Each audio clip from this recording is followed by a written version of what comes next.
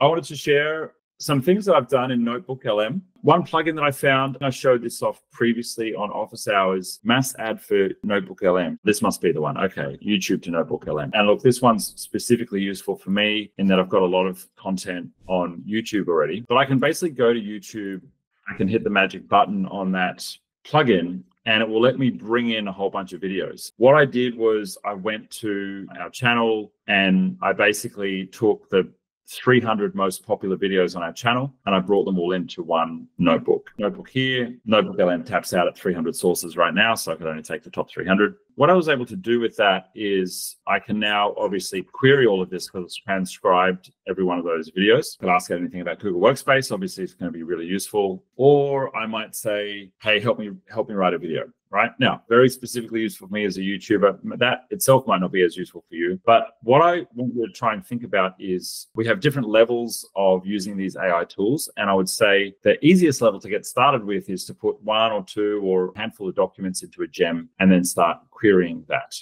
If you reach the 10 document limit on a gem, very easy to take multiple PDFs and combine those into one big PDF. It might have 100 pages, it might have 500 pages, and get that into the gem. You can do little tricks like that to get more in. With Notebook LM, considering you can add 300 sources, you can really start to think bigger in the kind of data that you can collect and bring in. Another thing that I did this week, we have lots and lots of conversations in the business, lots and lots of meetings, lots and lots of strategy, lots and lots of like working stuff out together. Every now and again, things kind of drop off. You know, you talk about it once and then it drops off, or you talk about, you know, lots of different varied topics. And if you're an entrepreneur here, business can sometimes feel like this whirlwind of just like, you know, rushing from fire to fire, you know, rushing from idea to idea. And I thought, you know, it would be nice to kind of have a little bit of clarity of thought, you know, in all of the calls, meetings, and discussions that I've had with the team. So what I did was I opened up a notebook.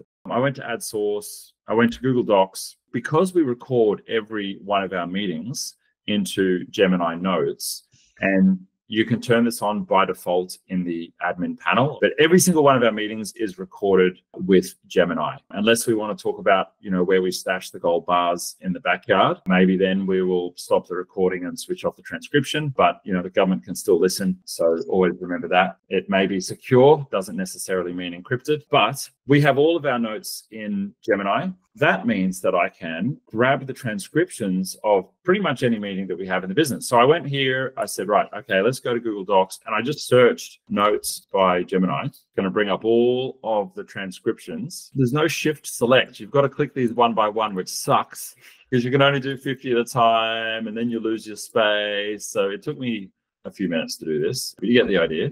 I went through and clicked through and added all of these. But the feature that I used from this, and I can obviously query it and ask it questions and tell me, hey, what are the top challenges in our business right now? I can ask it that. If you're wondering, I use an app called Whisper Flow to Dictate, AI-driven dictation app, which is very cool. So that's going to read through all those sources and again, act as a little bit of a guide, but this has got a vast knowledge base because it's taking all of our real conversations and thinking about it. You know, this is going through a lot of data. Each one of these documents is, I don't know, 20, 30, 50 pages because these might be hour-long meetings and it's every word for word transcribed in there from Google. So I can query things like this. And if I wanted to train a gem really well, I might take a large data set like this, ask it to summarize into, you know, I don't know, maybe I've got a couple of thousand pages in all of these. Maybe I say, hey, summarize this into a 30-page document. And then I would put that document into the gem. Can't put 300 documents into a gem, but I can put one really good document in there. Nothing too bad here. That's going to surprise anyone that's a business owner. Anyway, but I can query anything that I want to query here. And that's really useful. But what I used was the mind map feature next. And this is where it got really, really interesting. So with the mind map feature, I'm a highly visual person. It gave me a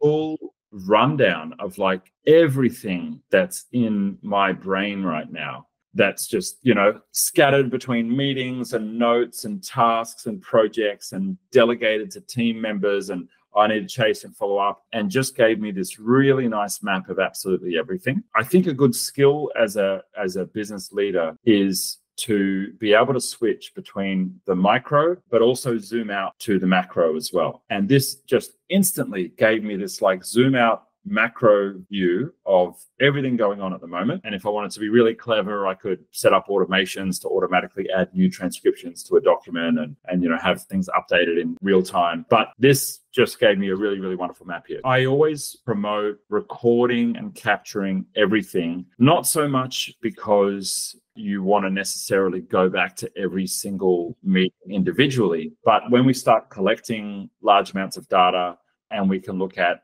the trends of that data, that's where things start getting really, really interesting and exciting. And we learned this from Google. We've been working really closely with Google as an organization for 15, nearly 20 years. And we get to see inside how they work because we work with their teams. And it's not all butterflies and unicorns. They're just as dysfunctional as any other large organization. But one thing that they do really, really well is data collection. And so they collect and record absolutely everything. And they do that because they can then use tools like this to get trends. That I think is really useful for business owners, for business leaders, to be thinking about, how can we make decisions that are based on data? Well, if it's really easy to collect the data, and now with large language models, Gemini, OpenAI, Perplexity, whatever your flavor is, we can query that data and get insights from that data so much more easily. And I like to think of it as you or your other leaders in the business. How can we, when we have an idea and we want to gain an insight, get that insight immediately? Well, good data in, good data out. And this makes it very easy to do that. Where previously your business would have to wait, can this person run that report? Can this person find that spreadsheet? I've got to collect the data or I've got to update the data. It's going to take a week. If you have a question or you're looking for an insight, that turnaround time was always a week. Now it might be a day or hours or minutes. If you liked this video, we've got plenty more on the channel covering this topic and much, much more.